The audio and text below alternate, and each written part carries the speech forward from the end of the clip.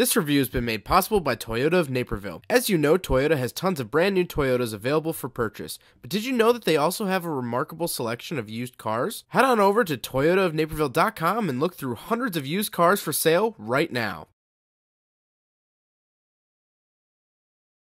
Alright, what's up guys? My name is Zach and today I am driving a 2012 Scion IQ base. Up front is a 1.3 liter inline 4 and down below is a CVT. Now I'm excited to be driving this IQ for two main reasons. First of all, Scion no longer exists. It was a sub-brand of Toyota throughout the mid-2000s and early 2010s. It was actually disbanded in 2016, and so the Scion nameplate is no longer around. So I enjoy driving cars that don't really exist anymore because they're only going to get more and more rare, and I'd like to drive them before they're complete barn finds. But the second reason that I want to drive this here IQ is because here in America, this car is sold as the Scion IQ. And over in Japan, this car is sold as a Toyota IQ. But over in Europe, this car is sold as an Aston Martin. So essentially over in Europe, there is a law saying that a certain manufacturer has to have a certain average of fuel efficiency and economy. And so the company of Aston Martin, who makes luxury cars and sports cars and big old V8s, they couldn't meet the average. So what did they do? Did they make their cars more efficient? No, they just added one of these to their lineup to bring up the overall average. That's it. So I hope one day when I make it over to Europe, I can drive an Aston Martin badged Scion IQ, because that to me is so funny and so interesting. Now, before we get on to the rest of the video, if you guys are interested in selling your car, please click the link in the description below. Cashforcars.com will buy your car with a salvage title, good title, running, non-running, whatever it is. Please go support the channel by clicking the link in the description below. You can get a fast and easy quote for free, and they will pick up your vehicle in less than 24 hours. So let's get back to that 1.3 liter inline 4. I'll put the horsepower and torque up on the screen. It is nothing special. It is what it is. This is not a power monster, but why should it? What you really should care about is that fuel economy, which I will also put up on the screen, and that is something good. This is a little city car. This is for someone that lives in a very urban area. This isn't a long-haul trucker of a vehicle. So power, don't really care, but fuel economy, that's where it's at. All right, so we're out here on the test track. Like I said, it is pretty icy out here. So I don't know if this is going to be a full acceleration test, but we'll give it our good shot. This is the cleanest, driest portion of the track. So I guess I can move it over for sport mode. Here we go. Yeah, no traction.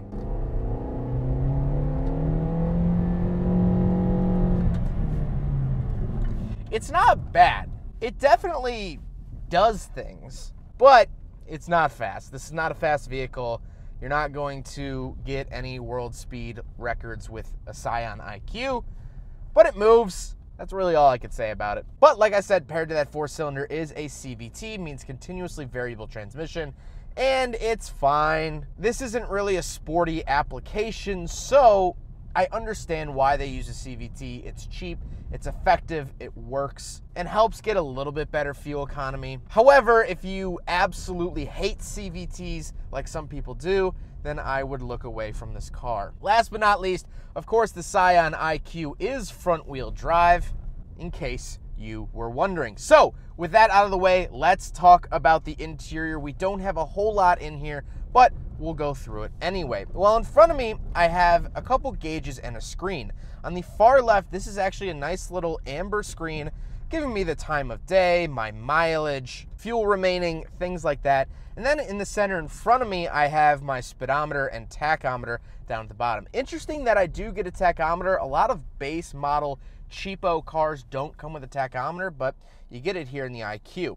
On the steering wheel, on the left, I have my volume commands and mode for the radio. However, I don't get anything on the right, so the steering wheel is a little bit asymmetrical. So if that's going to bother you, just a heads up there. But the steering wheel does have some stitching on it. It feels a little bit nicer than base. However, this is a base model, so I like that nice little touch from Scion. And of course, you have that Scion badge right in front of you. To the left of me, I have my gauge dimmer switch and my mirror switches. And then on the door, I have my power windows and power locks.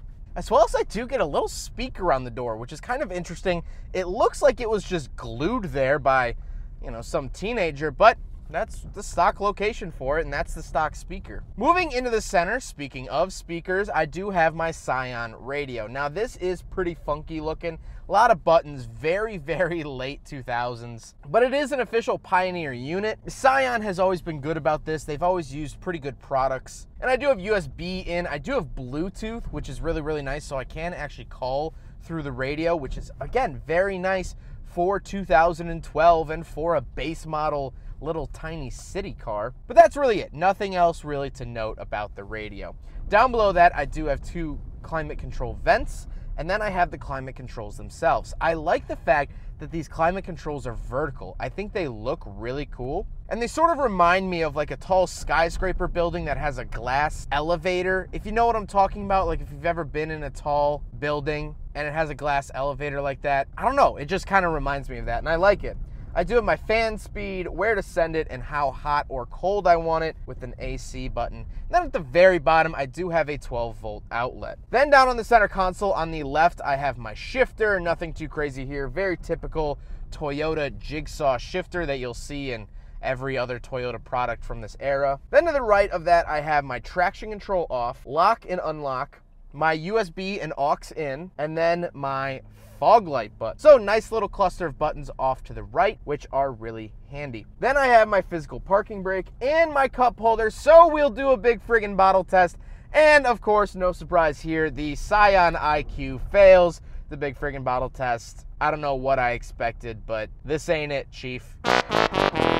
Now we gotta talk about the seats. The seats are decently comfortable. The more and more I drive this car, which I've driven this car for about 2 hours, and I actually don't mind the seats.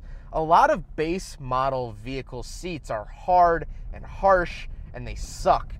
These actually don't. They look a little funky. Well, they look a lot a bit funky, especially the bottom portion. However, they are comfortable, and for a little car like this, I have absolutely no complaints about them. But speaking of seats, we do have back seats, so we'll do a back seat review. Yeah. All right, so we're in the back here, I guess. This is not for people. The passenger seat is actually touching the back seats. There's no room for people back here. I'm not even going to put that up. I do have cup holders back here for some weird reason that say Scion on them to remind you who's punishing you. But I do have like seat belts. I have speakers back here, but this is not good. If your friends have either legs or self-respect, they will not be able to ride back here. So this is just a bad back seat. But let's take a look at the immense cargo space behind me. Oh, did I say immense? I meant pitiful. Look at this. You can't even fit the floor mats back here. Look, there's maybe... I mean, these seats do go down, to be fair. I mean, they sort of go down. Not really. If you take the headrests out, they'll fold down, but that's really the way to go. So take these headrests out, fold them down, give yourself at least a little bit of a trunk. Because right now, with these seats up, I mean, look at that. That has to be the smallest cargo area I've ever seen in my life. Don't expect to transport things in this thing. Now we gotta talk about the looks. I like the look of the IQ. I think that it looks really cool. It definitely looks unique. And one thing that you'll definitely note that is apparent on the exterior as well as the interior is just how flippin' large these side windows are. I mean, you're gonna have a problem registering this car because these windows span 3 different area codes. So massive, massive windows, which is nice. Visibility is great in this car. But overall, I just like the quirky look of it. I think it's fun, and I think it looks different. You don't really see vehicles like this anymore. With Smart no longer coming to the US, what looks like this?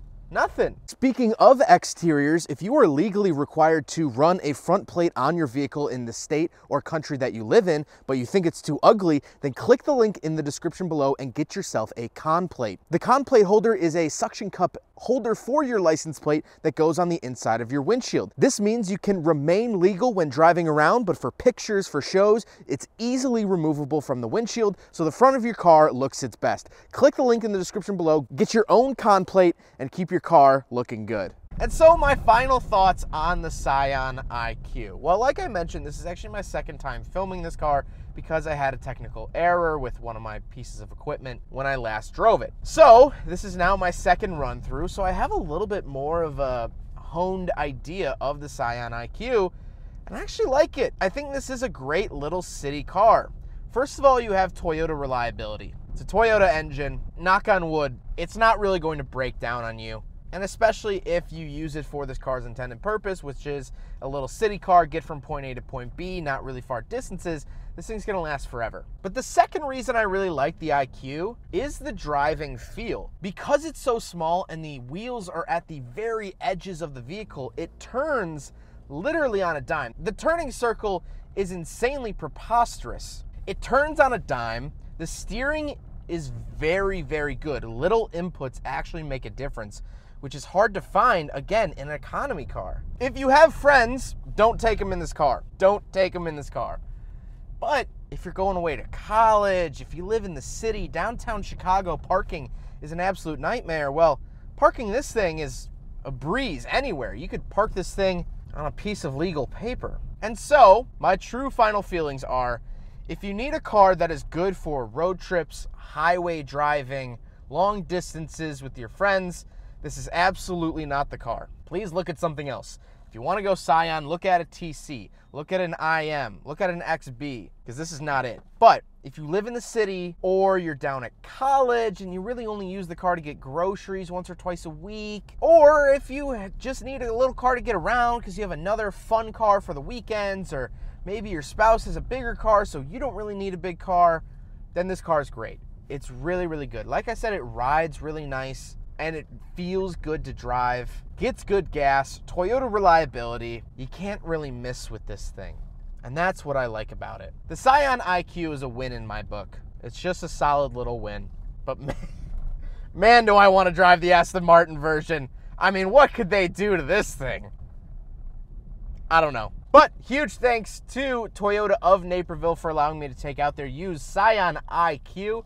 Toyota of Naperville will service Scion vehicles still. They do a lot of Scion work, so if you have a Scion vehicle, you can take it to Toyota of Naperville. They still have Scion techs on site, and so they will get your car running properly if that's an issue.